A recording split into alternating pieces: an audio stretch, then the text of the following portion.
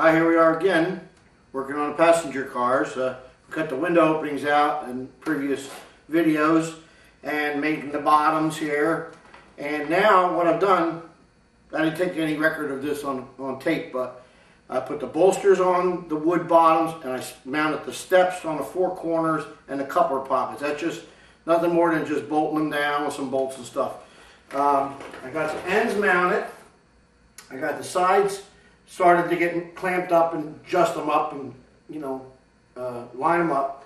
And I use these long throat, deep throat clamps here that are able to go over all the way down so that you can tighten it up against. There's an angle on the floor here. There's an 1.5 by 1.5 angle bolted to the floor down here. And then this row of rivets right here, the second row up, gets the rivets that actually hold it to the base. I got one bolt, 1/4 inch bolt every foot, and then I use what's called a blind nut, and I'll get one so you can see what that's about. And they work out pretty good. You can get those from Micro Fasteners in Flemington, New Jersey, and they have little metal tits on them. You can see them here. And what that does is it bites into the wood and then stays underneath and flushes it off, so you don't see any of the nuts under there. It makes it a cleaner looking job. And so what I do, I line it up, clamps, the red clamps here, and then once I get it all lined up, I start to put the rivets in. Now what I did beginning with, I put 3 rivets here, 1, 2, 3 in the corners. I pull the corners tight. Clamps, you know, pull them tight to the other corner. Then wherever the clamp was, I drill the hole and put a cleco in here. I use the clecos. That kind of holds it together. Now what I'm going to do is in between each cleco, I'm going to put a rivet. I'm doing that already here. Okay, now once I get them all the way down, then where the clecos are, I'll put the rivets. And that's all I'll do for now. By the way, this is a dummy row of rivets that I put in off on the bench over here. I just put it off the car, and they're blind into the wood here. Rather than use the nails I mentioned earlier, splits the wood, I put a dummy row of rivets and I put a groove in the wood there with the router in order to take the head of the rivet, clean it so it comes out flush. Now I'll get this side done, I'll get that side all completed, and then I'll start to rivet this. Once I get this whole row rivet on both sides all the way around, where the door connects to the side and where the side connects to the end, I get that all done. The very final thing we're going to do is put these pain in the neck little strips on here with the window strips that we're making on the white metal casting machine. We're going to be doing that hopefully in a week or so, and I'll show that on a different video. But later on, there's a metal strip that goes up here, metal extrusion, aluminum extrusion, which is right here, goes on top of here like this.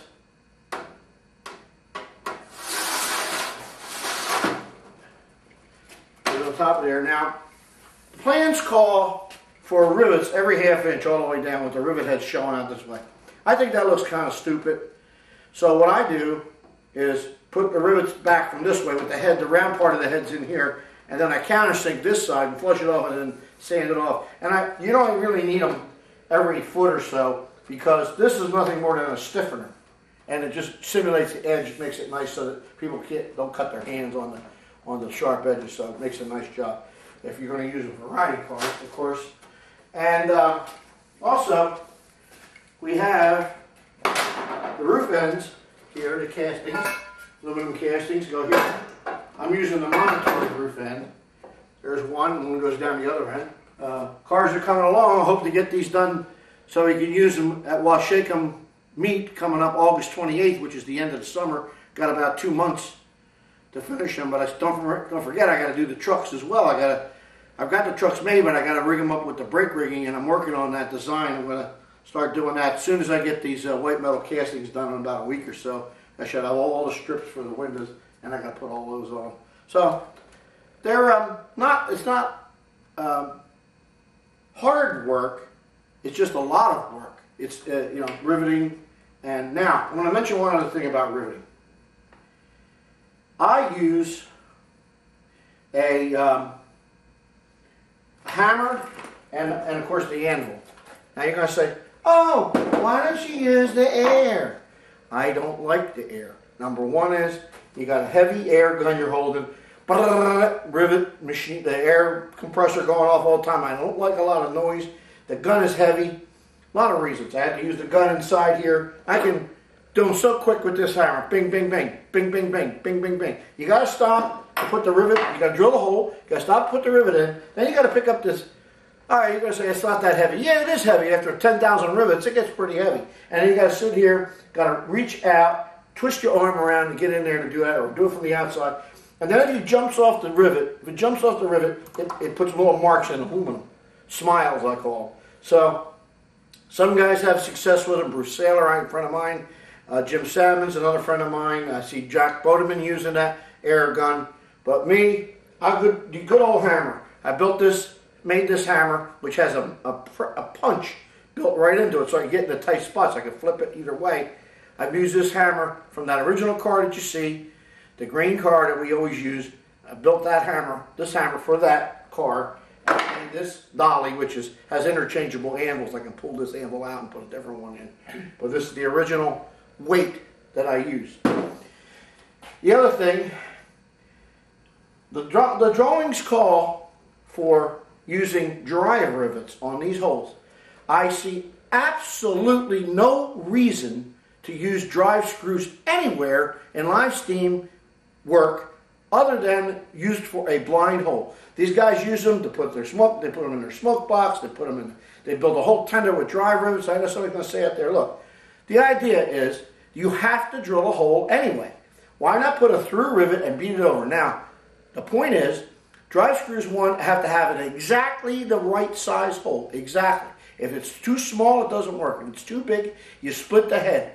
And believe me, those things are hardened steel. They're not soft, and you can't get them out that easy. They're a little bit tough to get out. So I only use those when it's absolutely necessary. I can't get a rivet and get in the inside to beat it. Whether you head it over, whether you beat it flat, whatever.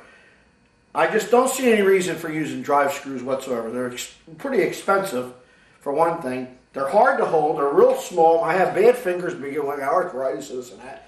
I can pick up their copper rivet, stick it in a hole, and that's it. So I'm going to do a couple of rivets now. By the way, I'm using the good old Fordham tool for doing the rivets, and that works out pretty good. I want to get the rivet thing over here. I'll drill a hole and do one for you.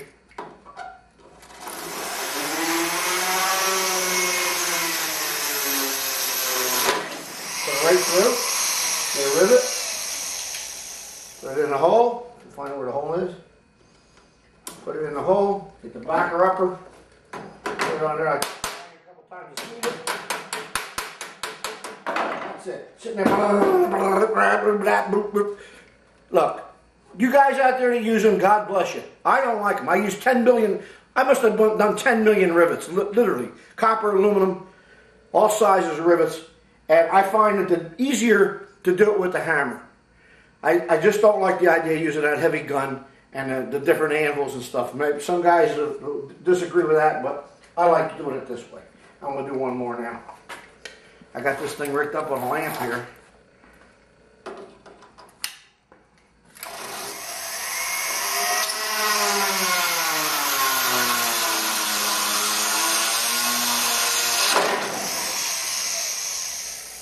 That's it.